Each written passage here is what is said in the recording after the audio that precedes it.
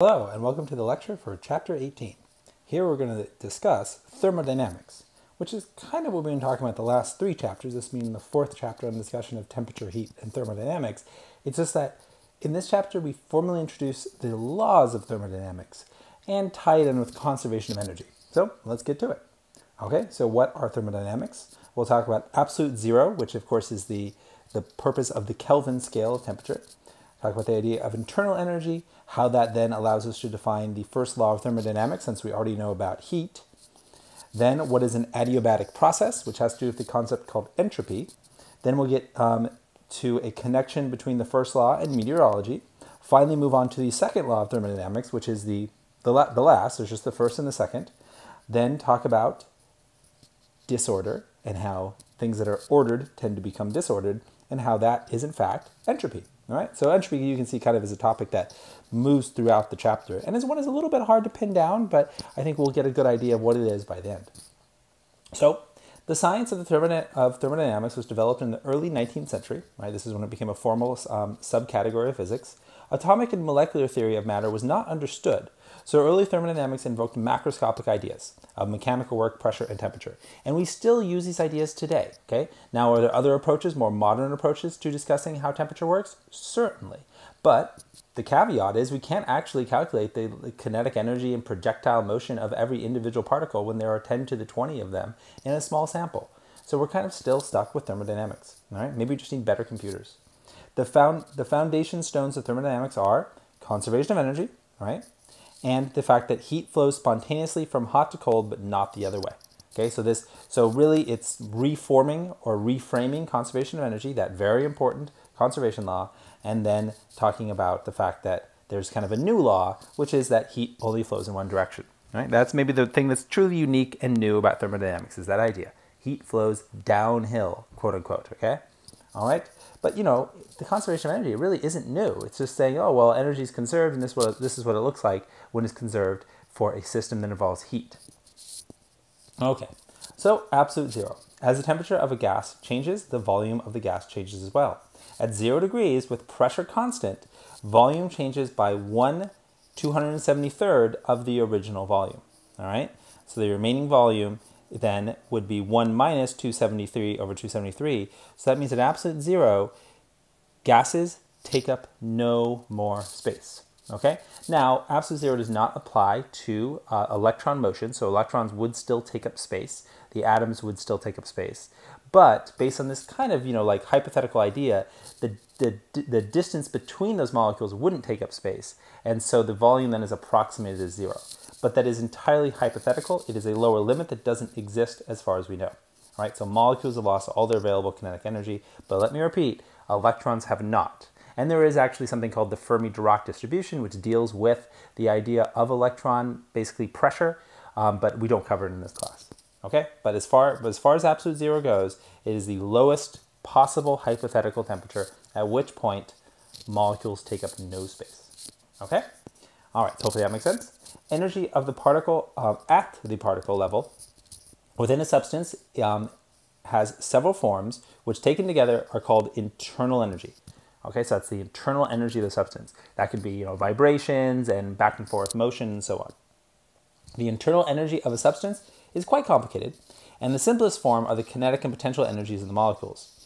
Our study focuses on the internal energy per se, or not on the internal energy per se, but rather on the changes in internal energy. So we're never going to discuss, even the basic methods of estimating internal energy, for different types of molecules or anything like that. We just care about whether it's going up or going down. Okay?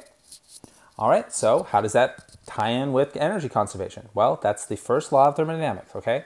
And this is it. This is the statement, okay? This is one of the things you have to know from this chapter. It states that the heat added to a system transforms to an equal amount of some other form of energy. So heat added equals increased internal energy plus work done by the system, okay?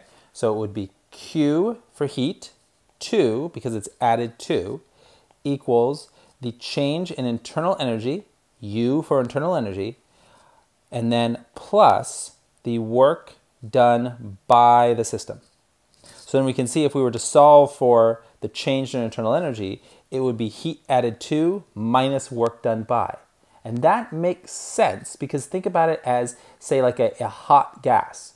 A hot gas is expanding, pushing on its surroundings. That would be work by, like a piston or a balloon that's getting bigger because it's hot, okay? Right? But then if it does a lot of work on its surroundings, then there's not any energy left for it to be hotter inside. So that's why Q2 minus work by would be delta U. And all I've done is just rearrange it. So it would look like this. Delta U equals Q2 minus work by. Okay? So both are just the same statements, just rearranged. And it just kind of depends what you're thinking about. All right? So the first law of thermodynamics is a restatement of the law of conservation of energy. So it is the same law. Okay? So giving it a name as another law is a bit misleading, but it's specific to heat and has some historical baggage.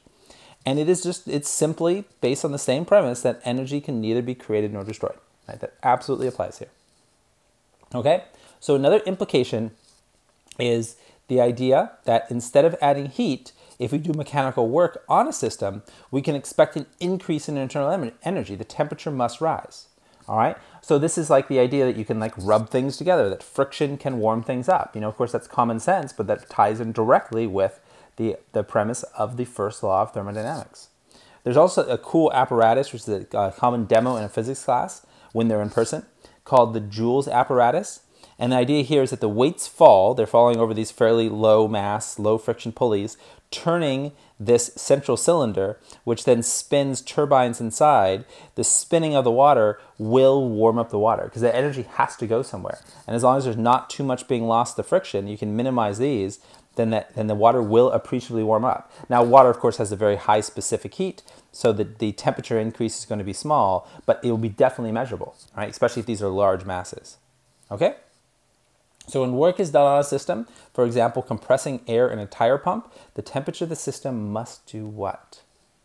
Right? Think about compressing air. It has to increase, okay? So the air temperature would absolutely go up, okay? We don't really care about that when we're trying to compress, have like a pressurized tire. We don't care that it's slightly warmer, but it will be, all right? Because the energy has to go somewhere. All right? Of course, as we know, heat's going to flow. It's going to reach equilibrium with the outside due to conduction through the rubber in the case of a tire. But it's still there. It's still going to warm up, okay? Because energy is conserved. Now, as far as energy conservation, let's talk about something called an adiabatic process, okay? So I bring this up because this would be in a more formal math-based physics class. We would talk about this process and the other types of common thermodynamic processes in the context of using the first law of thermodynamics. As it's a framework, it's conservation of energy, and allows us to highlight what remains constant and what changes. Now, the other types of processes are basically holding things at constant volume, holding them at constant pressure, or holding them at constant temperature. But adiabatic is kind of the strange one out because it has to do with entropy, which we're just starting to define. So let's get to it. So compressing or expanding a gas while no heat enters or leaves the system is called an adiabatic process. So that means that your Q2 is 0, which then tells you that 0 is your change in internal energy plus the work done on the system. So that means that the work done by or on the system is exactly equal to the change in internal energy. All right? And specifically, the work done by the system would be equal to the negative of the change in internal energy. Likewise, the work done on the system would be equal to the positive of the change in potential energy. All right? Well, internal energy. And as far as why that works, anytime I change the subscript from by to on, it picks up a negative because it's just the opposite direction, all right? And that's why these two statements that I've circled are equivalent to each other, all right? And this is the one we often kind of are going to think about in terms of adiabatic processes because we think about doing a bunch of work on a system really quickly and then having the internal energy change. Although the flip side is we could have internal energy change rapidly and then have a bunch of, have it decrease and then have that substance do work on the outside world. That'd be the case of an explosion or the combustion cycle in a combustion engine. All right, but let's get to it. All right, so adiabatic conditions are achieved by thermal insulation because that would cause this to check out, that Q2 equals 0, because it prevents any flow from heat with the outside world. Now, is there such thing as perfect insulation? No. So that means that you have to do it rapidly, because that's the only way you can have anything even approaching a good estimate of an adiabatic process, okay? Because truly, you can never have perfect insulation, so there's always going to be some heat flowing. So the only way to even have something that's an approximation of adiabatic, because in reality it doesn't quite exist, but we can get darn close, is to have good insulation and then have the process happen quickly. Because inevitably, if it happens slowly, then equilibrium is going to be reached. We know it has to be reached eventually, okay? But if you do it fast enough, we can get an adiabatic process, okay? So here it is, heat added to the system is 0. That was just my Q2 equals 0, Q for heat. So increase and decrease in internal energy equals the work done on by the system, okay? And this dash here would match up. So increase on, decrease by, okay? The example, when we compress air using a bicycle pump, all right, when we do work on the system, we heat up the air up inside, increases its internal energy, all right? So there's not much because it's happening rapidly, and as long as the pump is fully expanded, then that's going to be the work that's being done, okay? The work being done on the system is the pumping the gas in, and that's going to cause an increase in internal energy, okay? Blow air on your hand first with your mouth wide open, then with puckered lips, okay? Go ahead and do it.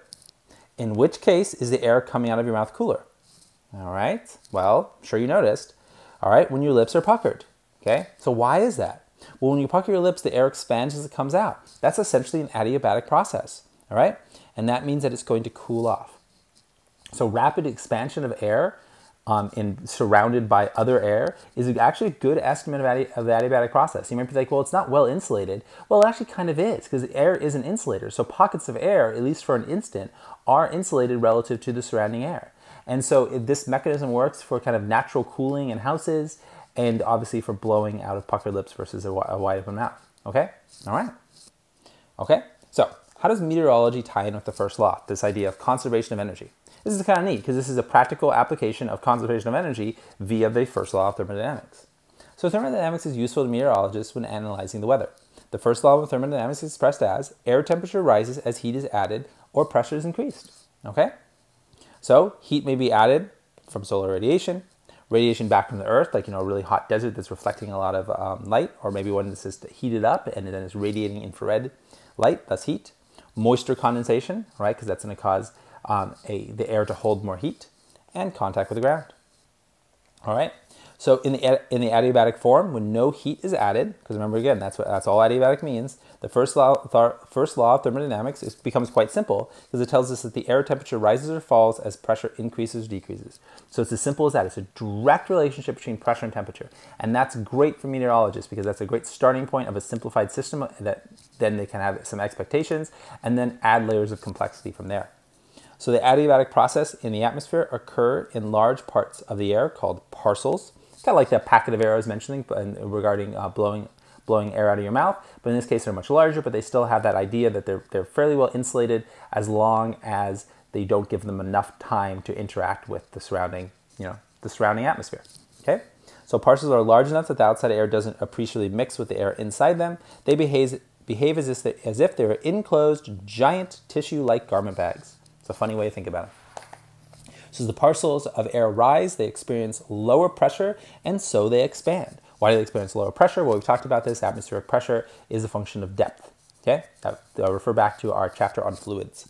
The expanding air cools down 10 degrees for every 1 kilometer. Okay, so this is a general rule. Is it perfect? No, but it's a good general rule. Air continues to rise and expand as long as it has a higher temperature than its surroundings. When it gets cooler than the surroundings, then it begins to sink.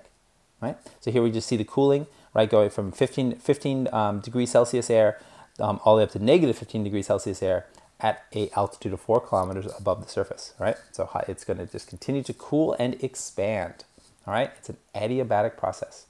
As the parcels of air drop, they experience higher pressure and heat up, all right? So this is a type of wind called a Chinook wind that descends from the Rockies into the Great Plains, and it warms up in the process. All right, so it's a warming wind coming off of those mountains. So the air continues to rise and expand as long as it has a higher temperature than its surroundings. When it gets cooler than the surroundings, it sinks. So sometimes, right, these are restatements. So sometimes cooler air occurs at an altitude lower than warmer air. This is called temperature inversion, right? Maybe you've heard of this, all right? During a temperature inversion, if rising warm air is denser than the upper layers of the warm air, it will no longer rise. It gets trapped. Right, so we can see smoke from a campfire sometimes may not rise and it just spreads out. Right, maybe you've seen this phenomenon with smoke. Right, and then smog in valleys like the Los Angeles Valley is trapped by the hot air that is descending off of the mountains. Okay, So, obviously it requires some sort of, landscape, some sort of mountains or something to have this hot air that's coming down to create this temperature inversion, but it prevents any further rising because it can't rise and cool if there's not cooler air to rise into. And so then this is going to then have that smog trapped in LA. Okay? All right? So if a parcel of dry air initially at 10 degrees Celsius at ground level expands adiabatically, okay, no heat flow with the surroundings, or very little, while flowing upward alongside a mountain, a vertical distance of 5 kilometers, what will its temperature be? Right, so this is simply using that rule of the temperature drop per kilometer. Well, right, it drops at 10 degrees Celsius every 1 kilometer, and so we just simply do our math here, and we find the change would be 40, or 20, excuse me, and so then the final temperature is going to be negative 10 degrees, okay? All right. So heat itself, okay, we're on to the second law. Heat itself, that's going to be the focus of the second law. No energy conservation, but understanding some fundamentals. It never spontaneously flows from a cold object to a hot object. We actually stated this in the previous chapter when we were talking about temperature. And we just kind of said, oh, hey, this is a rule, we'll take it as that. This is the formal law, okay? Now, the second law of thermodynamics kind of has the unlucky role of being a hard law to pin down because there's no one equation to represent it. We can get into some equations, but then we have to really have a formal definition of entropy, and it involves calculus. So usually it's written as sentences, and there's a lot of different ways of writing it, kind of depending on what your focus is.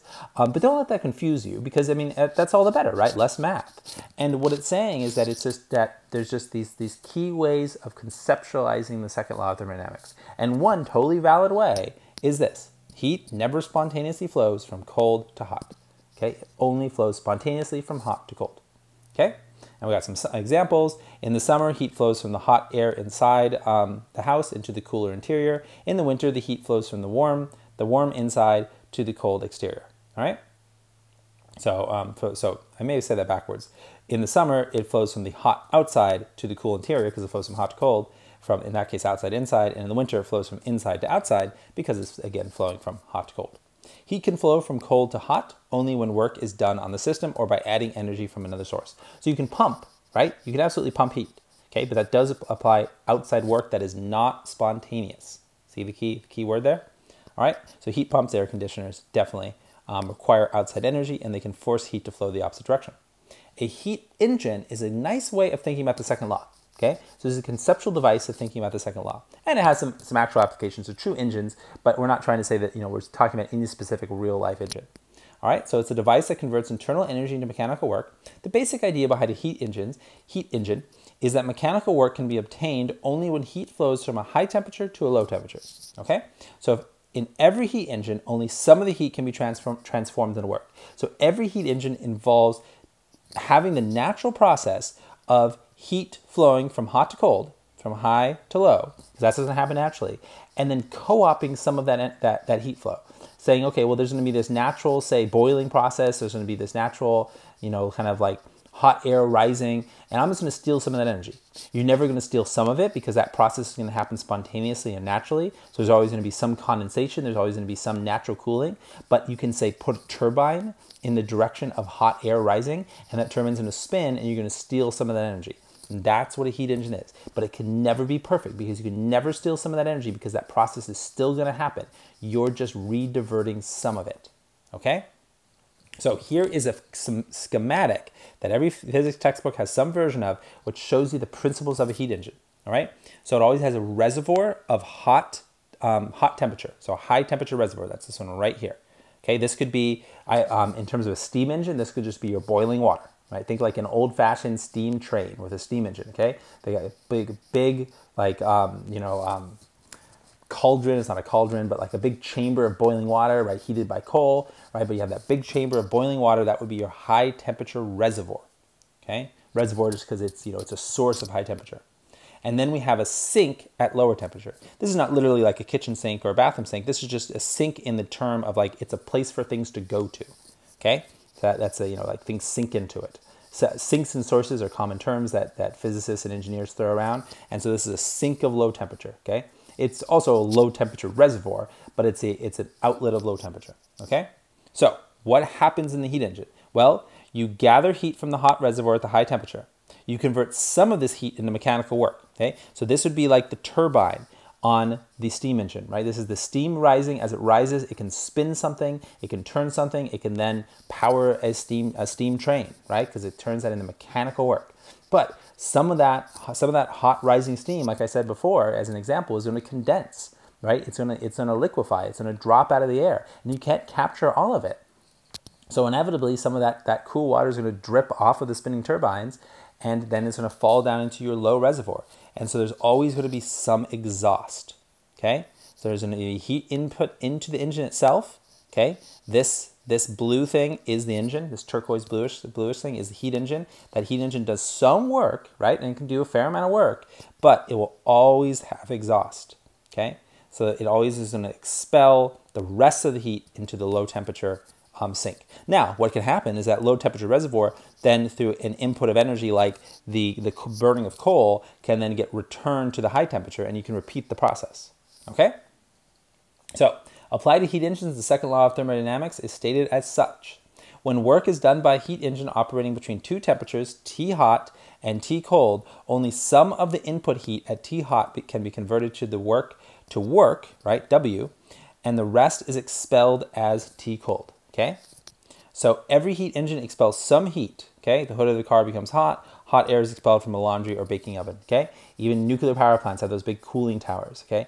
Every single heat engine expels heat, okay? So the case that we're going to care about, the simple case, which is the best case scenario, is called the Carnot engine, because it's named after the person who determined that this is the absolute maximum possible efficiency, maximum possible.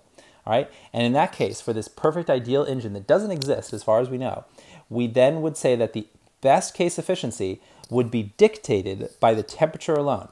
So whatever is the temperature of your hot reservoir minus the temperature of your cold reservoir divided by the temperature of the hot reservoir would be your absolute upper case for efficiency, okay? Now, real engines actually aren't proportional to the temperatures. They're actually proportional to the heat flow itself, because inevitably they have some friction, they have some loss of energy within the system. So this is a case assuming perfect friction, no turbulence, nothing like that, okay? All right, okay? So, yep, due to friction, right? It's not this high, but this is a good point, because even in this non-existent ideal case, it's never 100%. Okay, so that's the interesting thing. It's like, even in the ideal case, you can't have 100% efficiency. And in real life, you can't even come close to the efficiencies that you would get from the ideal efficiency.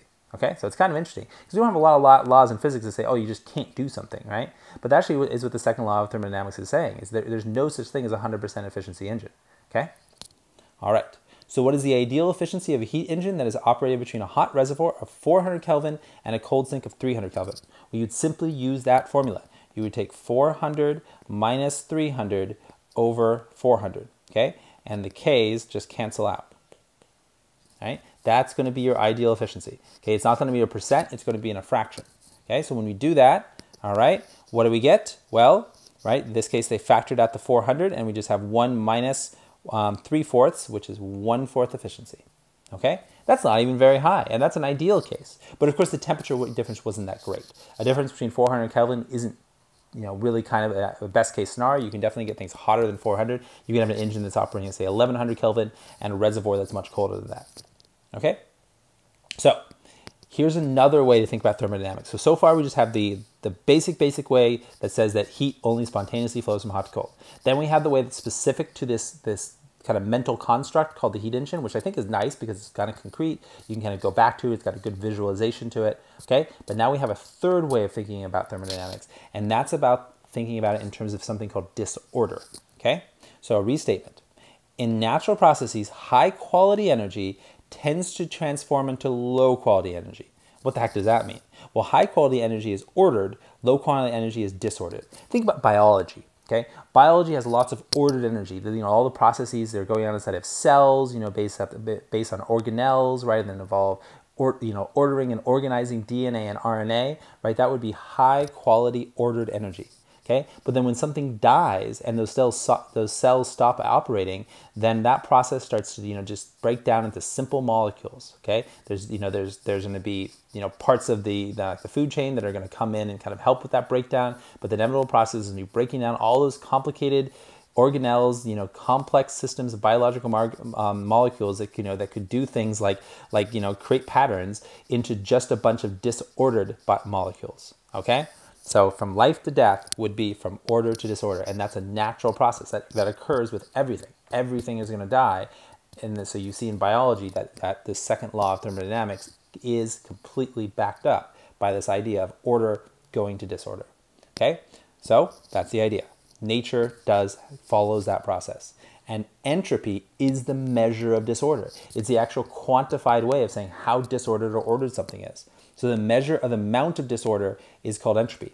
So high entropy is highly disordered. Okay? So it's not a measure of order, it's a measure of disorder.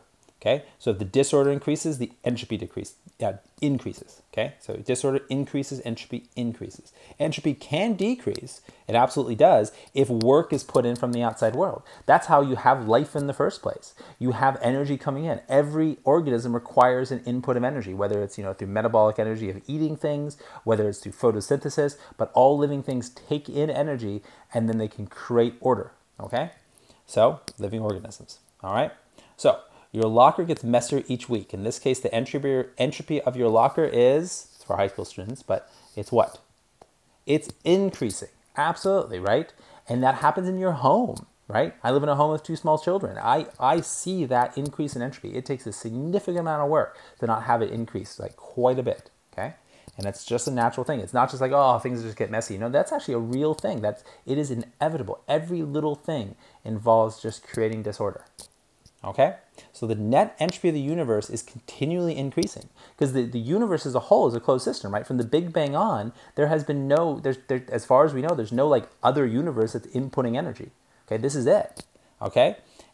So that's, in that case, it just has to be getting more and more disordered. We can have pockets of things getting more ordered, like the Earth, for example, but that's coming at the cost of the overall universe becoming more disordered.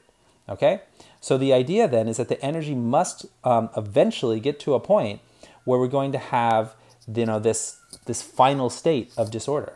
So the second law of thermodynamics is a probabilistic statement, all right? Given enough time, even the most improbable states occur, okay? So entropy may sometimes decrease, okay? So you can have certain cases, it's like, you flip a coin 10,000 times, you can have 500 heads in a row, okay? So there absolutely can be random chances of entropy not increasing. And this might be how life is formed in the first place, just random chance of order. And then once you have life, then life, will continue to propagate itself. Okay? All right. So that's it for our review of the first and second laws of thermodynamics and how they tie in with ideas like energy and temperature. All right. Well, I hope it's been interesting. And also do note, this is our final of 4 chapters on heat, temperature, and thermodynamics. So we're going to be moving on to a brand new subject after this. Thank you so much for watching this video. I hope it was interesting.